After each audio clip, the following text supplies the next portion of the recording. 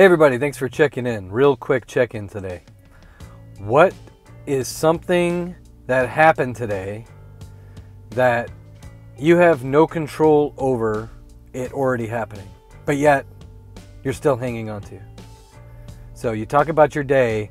Are you spending more time talking about what good happened, or what's something great that happened today, or do you continue this long-standing vent about what somebody is doing or saying about you or doing to you or did to you that is done and over with? Focus on where that energy is going to, because if you're going to change out of this situation, you're going to have to be the one that changes. You can't control whether someone else is going to change. So I read a cool quote about this that talks about if you are suffering because of someone, you're suffering because of what someone said or someone did, realize that you're the one suffering.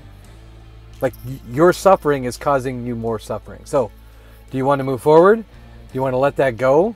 Do you want to give that away because it's not serving you anymore? Or do you want to hold on to it and keep talking about it?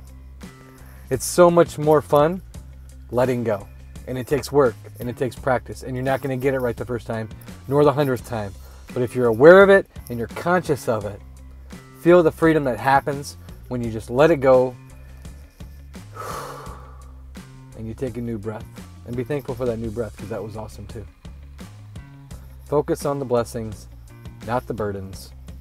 Watch what happens. Well, you matter. I appreciate you. Go get them.